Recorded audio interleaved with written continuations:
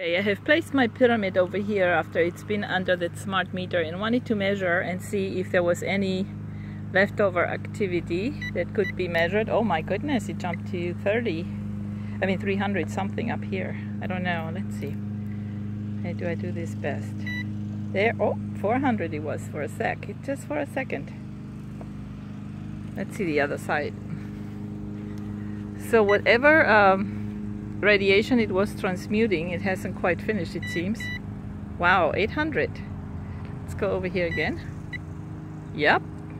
So it does work and it's awesome. I'm very tickled that my little cement pyramid with the 3 shungites and the bottom, the frequency tensor generator on the bottom is working even while it's still taken away from its job place. But I'm going to go ahead and continue placing it here because I think that I need all the help I can get. So here we go. Even though I have my smart meter under a screen to protect me and the home and everyone else. So there it is. Blessings. Have a great day.